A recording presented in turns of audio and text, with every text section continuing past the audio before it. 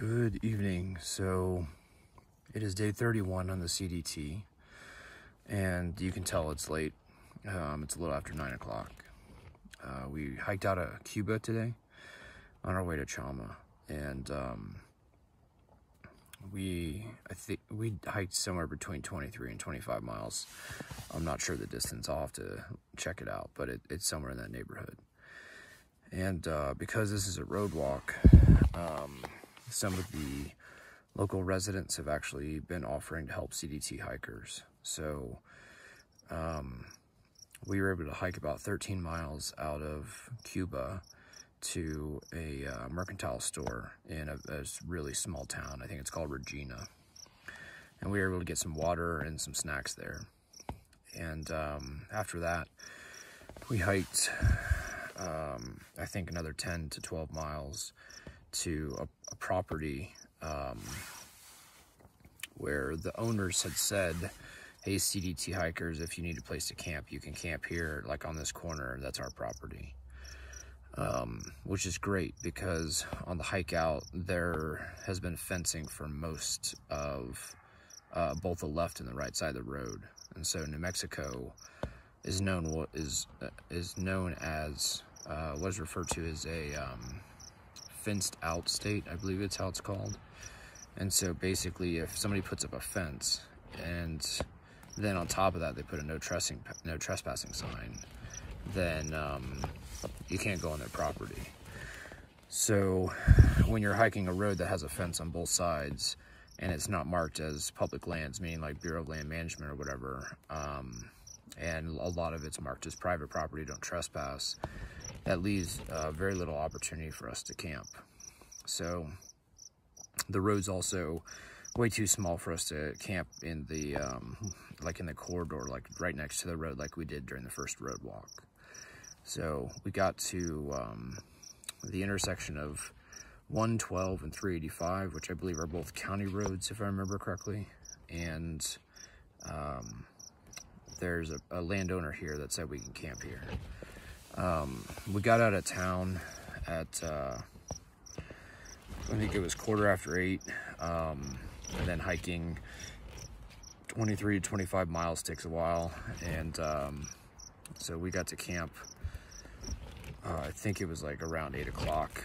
I could be a little bit off, but went to setting up the tent, making dinner, stretching, getting all that stuff finished. And so the last thing I'm doing actually is making this video, then I'm going right to bed.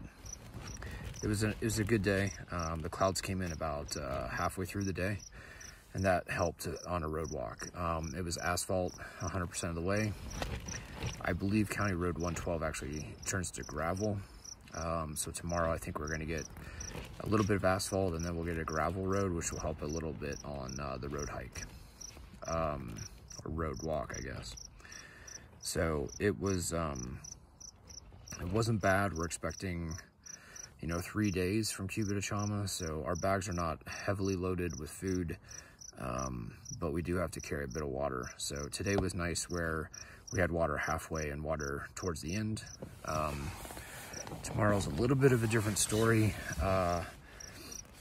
If some residents help us, that's great, but otherwise, from where we're camping to the next water source is, I think I have to do some math here. It's probably gonna be around 21 to 23 miles, depending on how much we hike today. We're expecting to do about 25, 25, and 25. I think it's 75 between Cuba and Chama. So that's how we were gonna break it out. But I think the math might be a little bit less than 75. It's a little bit fuzzy when you're trying to create your own maps using different pieces of software. So tomorrow will be a long walk. We'll have to carry a bit of water, and if we run into somebody who offers us water or assistance, like one of the residents here, that's great. But otherwise, we're lugging our water all day, so that'll be a heavy lift. I think that's about it for this video. I'm a bit tired. I'm sure I look tired, and I hope that I sleep well tonight, so I can get a good day in tomorrow. I hope everyone at home is doing well. As always, thanks for, tuning into the videos. I'll get these uploaded as soon as I get to Chama. I'll probably be taking an extra 0 day in Chama just to get my gear shaken out and ready for the snow in Colorado. So yeah. I think today's shout out is, I know I've given shout outs to a couple of times to like trail angels.